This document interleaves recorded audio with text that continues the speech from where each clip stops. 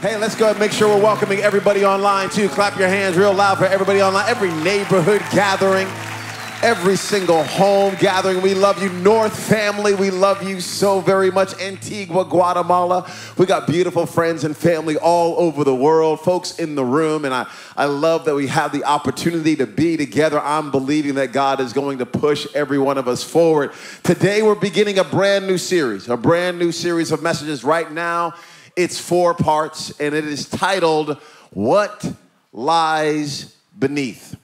What Lies Beneath? I am really excited about this because I think God is going to push every single one of us forward. Each of these messages, talks, sermons, whatever, are going to be a critical piece to your spiritual development. They're going to help you and I become and understand even more who God has designed for us to be. And I'm praying that it impacts how you and I interact with each other, impacts how we interact in the world around us. I think God is wanting to do something significant. Now, here's one of the first principles about this series. I want to make sure you jot down if you're taking notes. I'm going to put it on the screen for you as well. It's this point: what you can't see stabilizes or sabotages what you can see. What you can't see stabilizes or sabotages what you can see. Have you ever, you see a marriage? My wife and I just did this little relationship, series, and some of you have been so kind to talk about, oh man, I hope I have a marriage like yours one day. And I love being married. My wife and I love it. But the reality is, what you can see, it's either going to be built up, going to be made stronger, or it's going to be sabotaged by the things that you can't see. Meaning, if you have secrets in your marriage that your spouse does not know about, those secrets, those things that lie beneath the surface, will be the thing that make your marriage strong, or we know your marriage is headed towards hell and you don't even know it yet.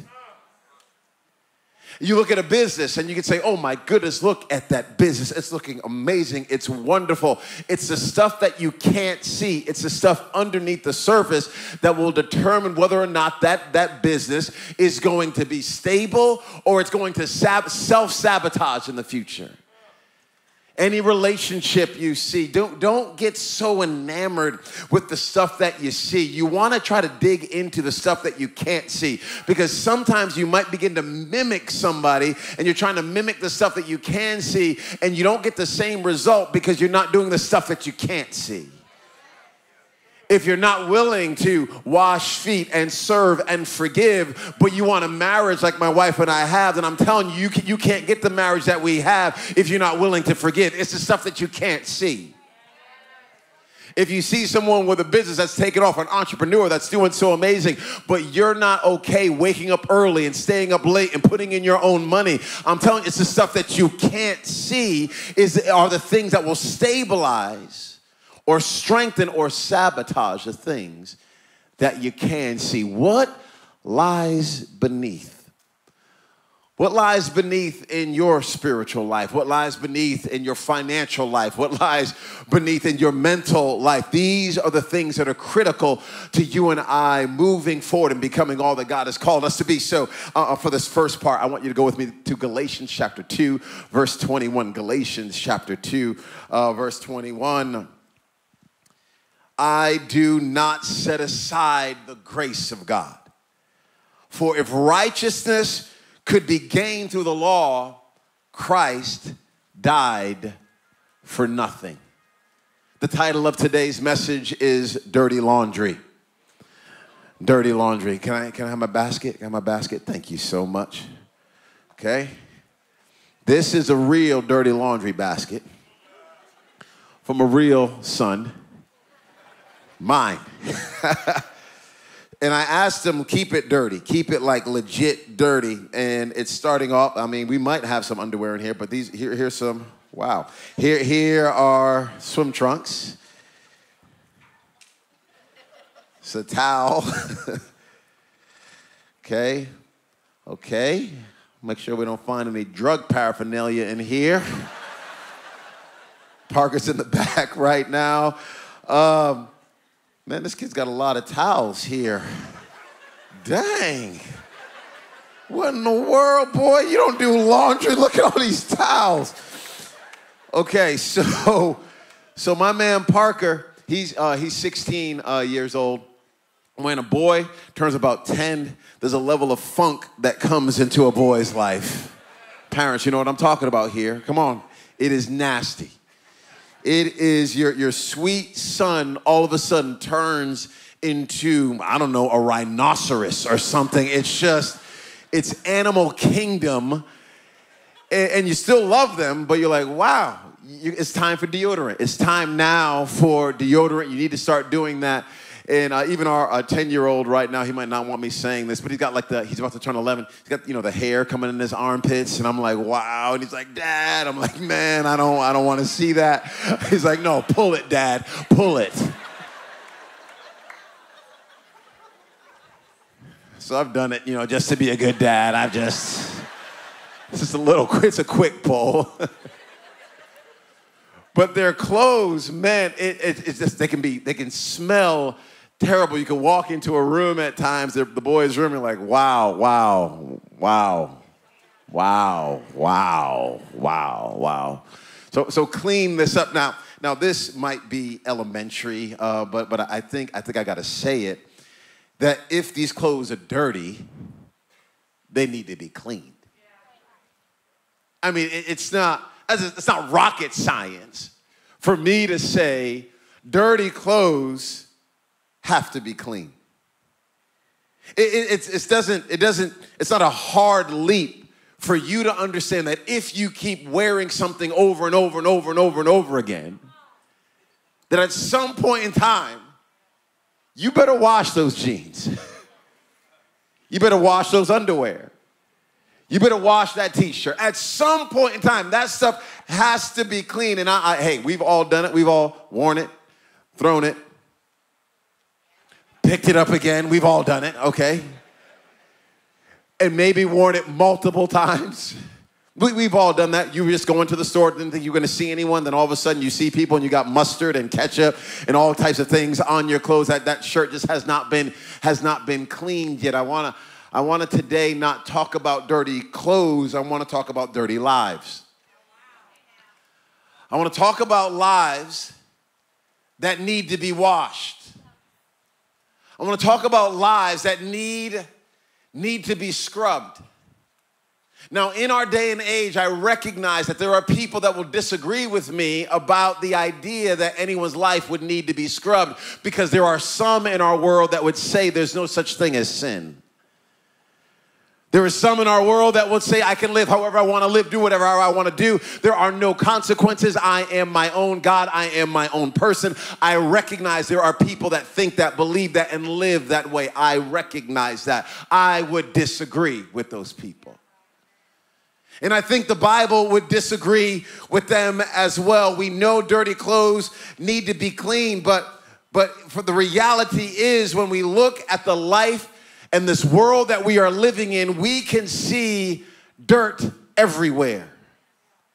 You can see dirt in the way individuals are treating each other.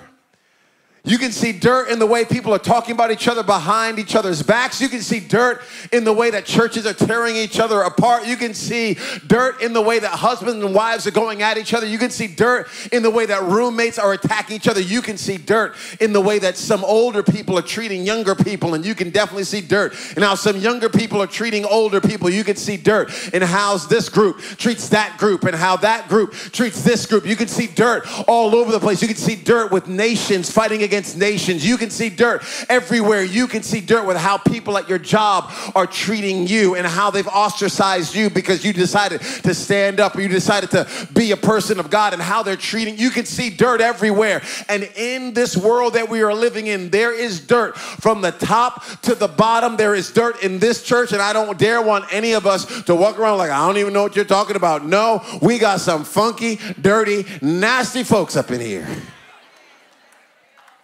And one of the biggest problems is the church people want to pretend like we don't have any dirt when we know we have dirt. And as long as we keep pretending like we don't have any dirt, then you and I think we don't need to be cleansed. But the reality is we all need a washing.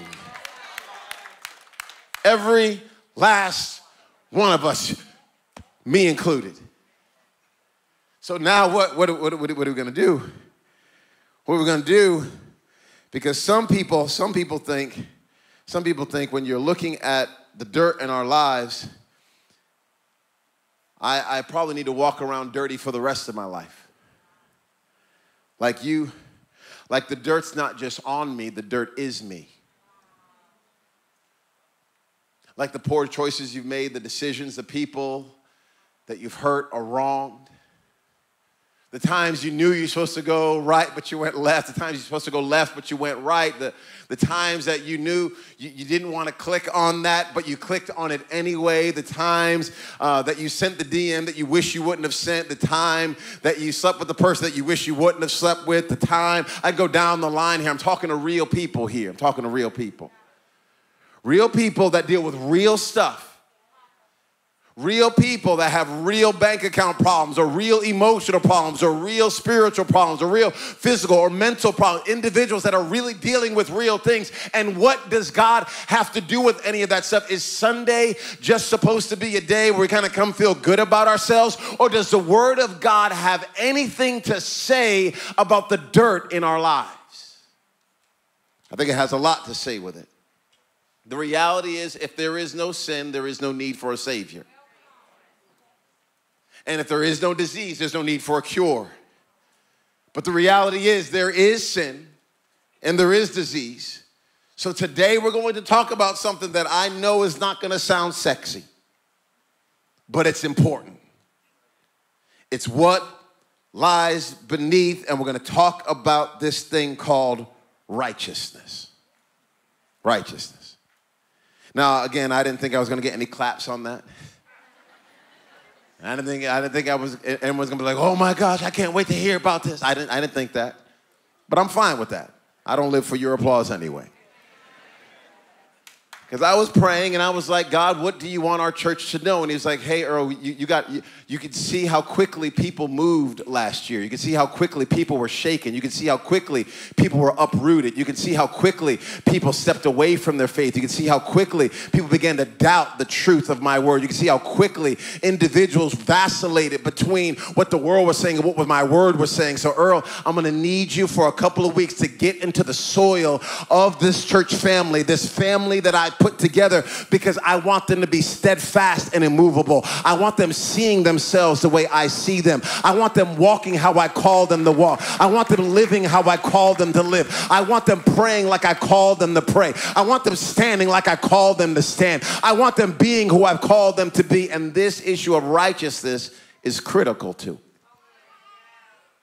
If it's important enough for God to gift it, then it's important enough for me to understand it. If righteousness does not matter at all, then why did God give it in the first place? If righteousness is an inconsequential thing, then why did Jesus gift this to us? If it's important enough for God to give it, then it's important enough for you and I to understand it. So I want you to go with me now. I want you to go with me to Leviticus. I'm not kidding. I'm not kidding. Leviticus, yep, chapter 4. This is an Old Testament book right here. This is a book that you never read. This is a book, if you're tired or you can't go to sleep at night, grab Leviticus. Grab Leviticus and just start reading Leviticus. And you'll be like, it'll knock you right out. Lord, I hope, I'm telling the truth right now. Leviticus is not a book that you read, you're like, woo, I'm motivated. You read Leviticus, you're like, wow. You kept this in here? So Leviticus chapter 4, verses 13 through 21. I'm going to read a number of verses here because I want to help you understand what the Old Testament did, about how God dealt with this issue of dirt and sin in the Old Testament. You got to see this. If the whole Israelite community sins unintentionally and does what is forbidden in any of the Lord's commands, even though the community is unaware of the matter. Again, this is Leviticus chapter 4, verse number 13. Even if they're unaware of the matter, when they realize their guilt and the sin they committed becomes known, the assembly must bring a young bull as a sin offering and present it before the tent of meeting. The elders of the community are to lay their hands on the bull's head before the Lord. And the bull shall be, okay, here it is, slaughtered before the Lord. It's about to get bloodier. Then the anointed priest is to take some of the bull's blood from the tent of meeting, okay? Sounds crazy. He shall dip his finger into the blood and sprinkle it before the Lord 7 times in front of the curtain. He is to put some of the blood on the horns, this is bloody, some of the blood on the horns of the altar that is before the Lord in the tent of the meeting. The rest of the blood he shall pour out at the base of the altar of burnt offering at the entrance to the tent of meeting. He shall remove all the fat from it and burn it on the altar, and do with this bull just as he did with the bull for the sin offering. In this way, the priest will make atonement for the community, and they will be forgiven.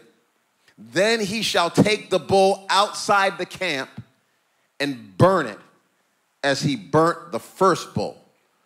This is a sin offering for the community.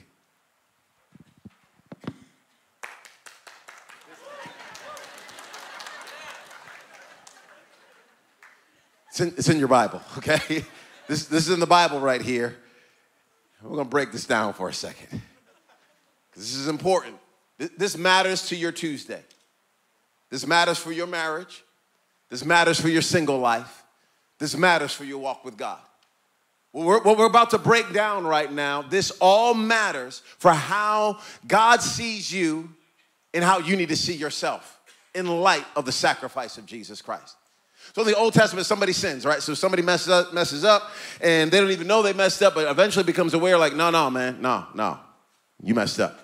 Like, okay, we got to do something here. And it's not like a little, nope. Get a bull.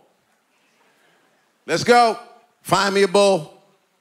Let's take this bull. You don't just pet the bull. First, they're taking this bull, bringing it to the tent of meeting, like the church, like the temple thingy-majiggy, and they put their hand on the bull. This represents the sin that's on the people is being transferred from them to the bull. It's going from them to the animal. It's going from them to the sacrifice. Put your hand on yourself just for a second. Put your hand on yourself. Just thank God you're not the bull. They're putting the hand. There's a whole bunch of symbolism. It's like when somebody gets married. We got some folks about to get married here in the second row. Our Nashville neighborhood gathering is in the house, so we love that so much. Great to see these guys.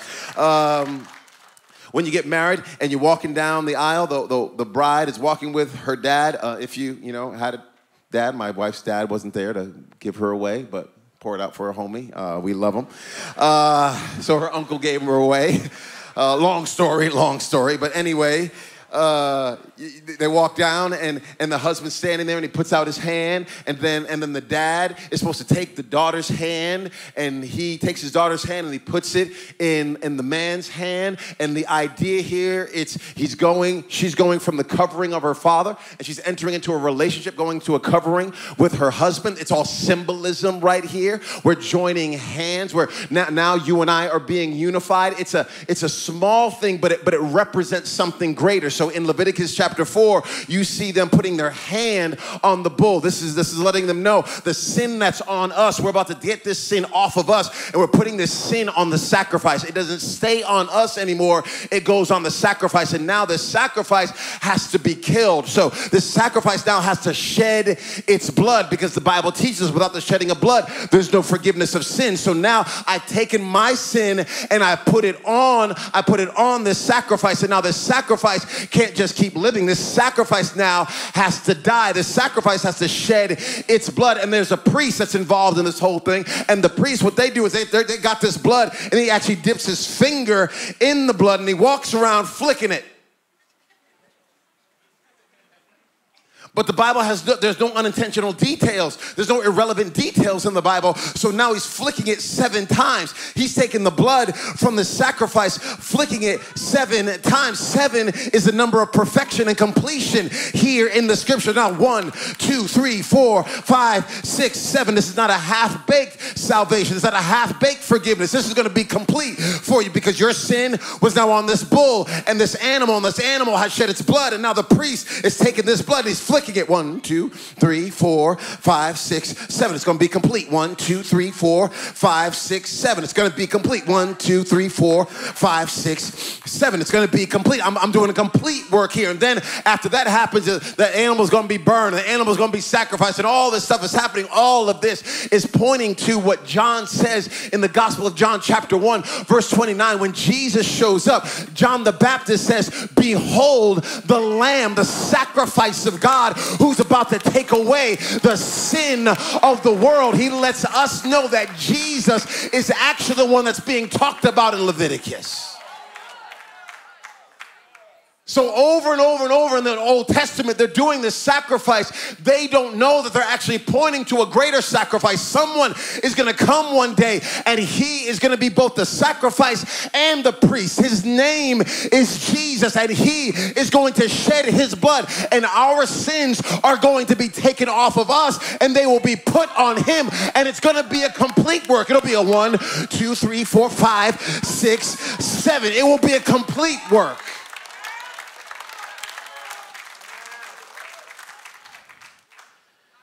So now what happens is many in the church, we try to clean ourselves, not understanding that someone else paid the price for us. See, the Old Testament is fulfilled in the person of Jesus Christ.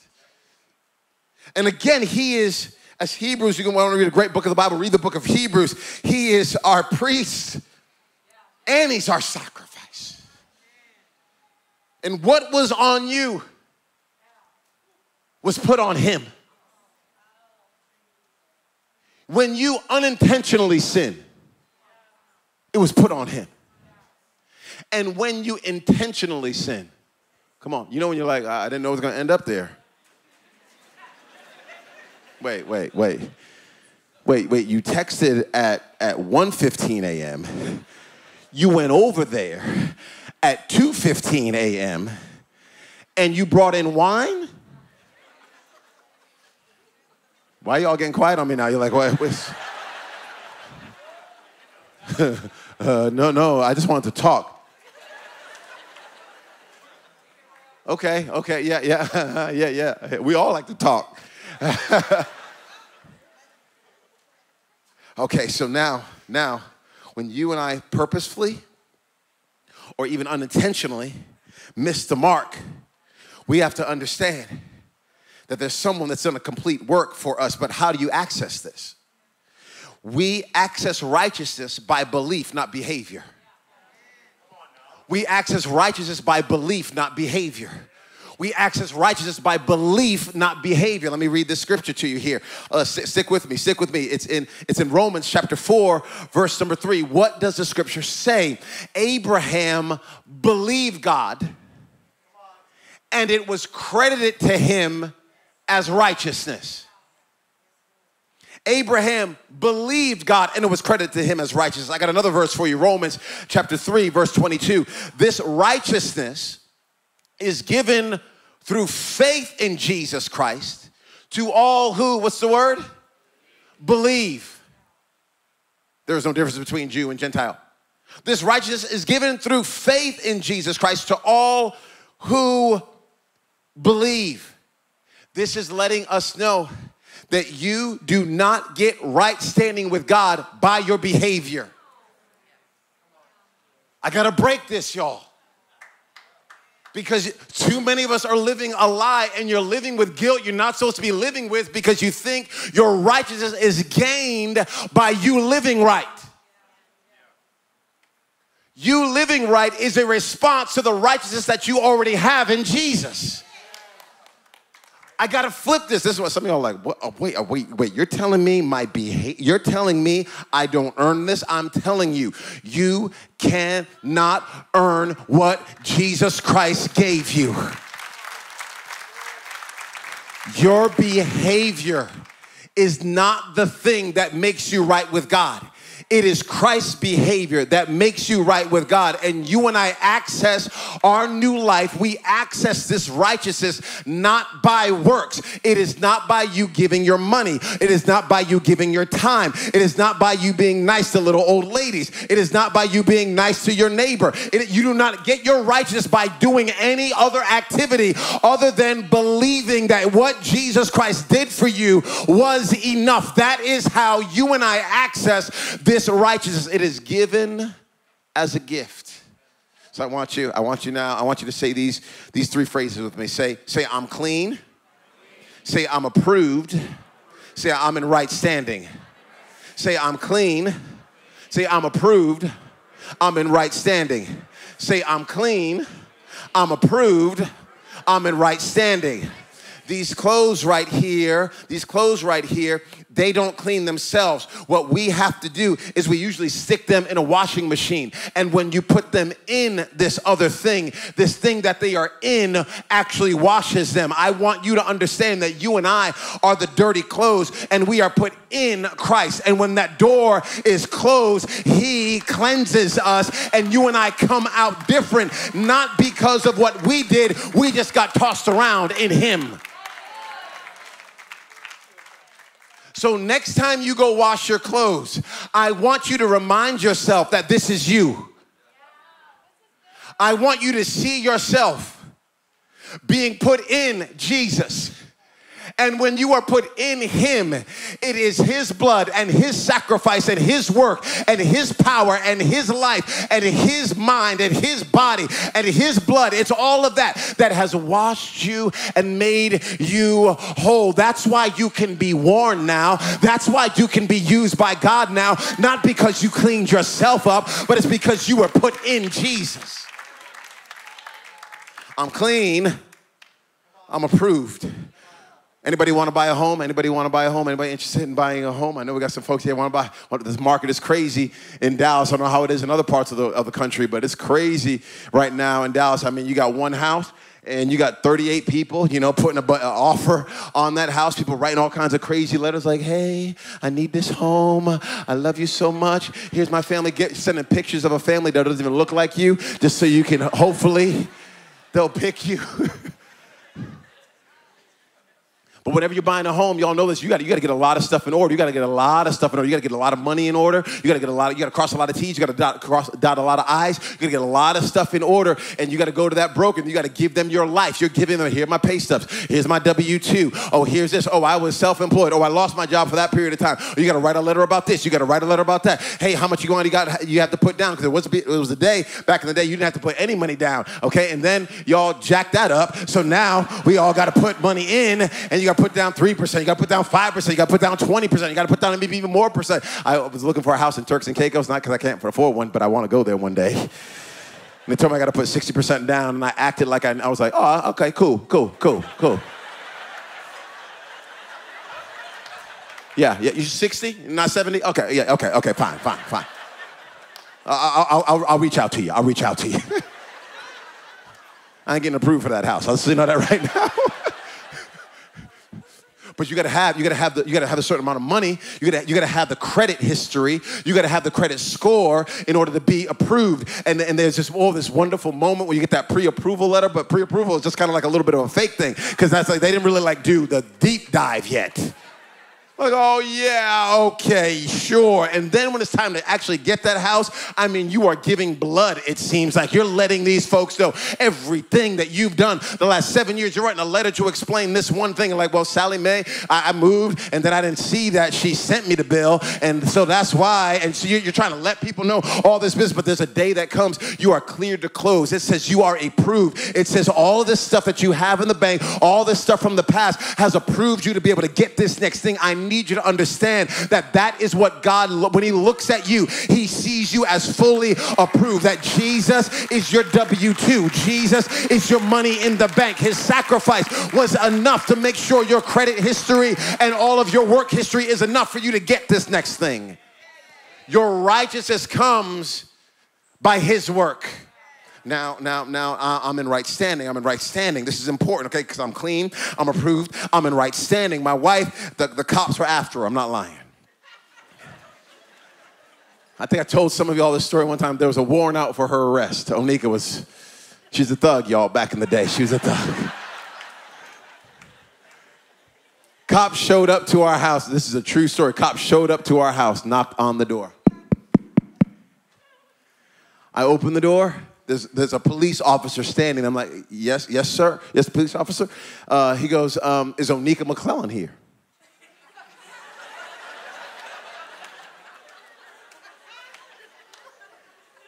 Yes, she's here. Well, there's a warrant out for her arrest.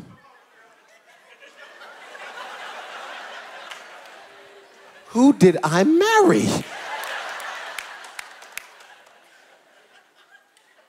He says, yeah, there's a warrant out for arrest for a speeding ticket. I was like, oh, I was supposed to pay that for her.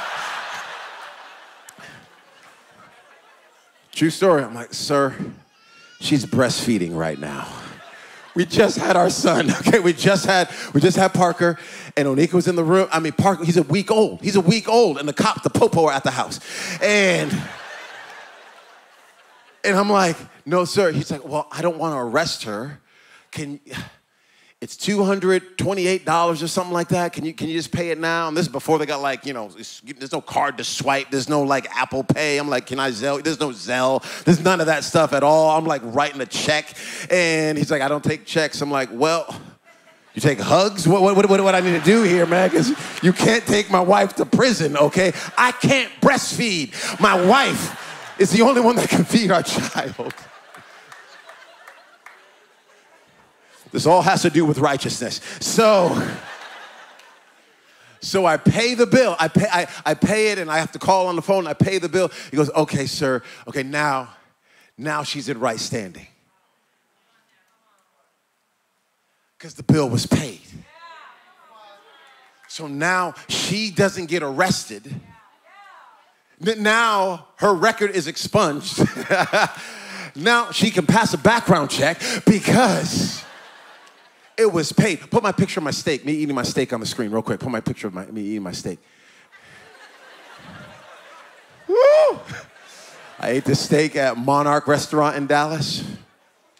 Y'all, this steak, can I tell how much it cost? Can I tell how much it cost? This steak is $185. I'm sitting at a table with some friends, and I like steak, and they're like, you need to get that.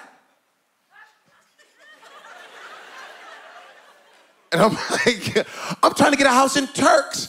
I can't get this steak. They're like, no, get it. And somehow, I don't even remember saying yes. But somehow this steak ends up in front of me, y'all. I have never in my life has a steak talked to me like this steak talked to me. Come here, boy. You bring those thick lips over here and you slice into me, and I want you to enjoy every bit of me. That's what this steak was saying to me. That was very weird. That joke's not making it to second service. I can tell you that right now. My wife's gonna X that one out. I cut into that thing. Oh, look at my face. You can see me. I'm like,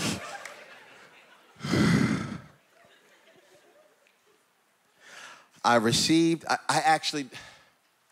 ended up not paying for this steak. Somebody I was with at the table paid for it. So now I received what someone else prepared and what someone else paid for. I'm now just enjoying what someone else prepared and what someone else paid for. And that can lead me to guilt, or it can lead me to gratitude. So instead of it leading me to guilt, I had to say, God, thank you so much that somebody else prepared this and somebody else paid for this. And I'm telling you, this is what happened with your righteousness. You are now clean, approved, and in right standing, not because of what you prepared and what you paid for, but because of what somebody else prepared and what somebody else paid for. My last verse, and I'm all done here, and I can get these dirty clothes out of here.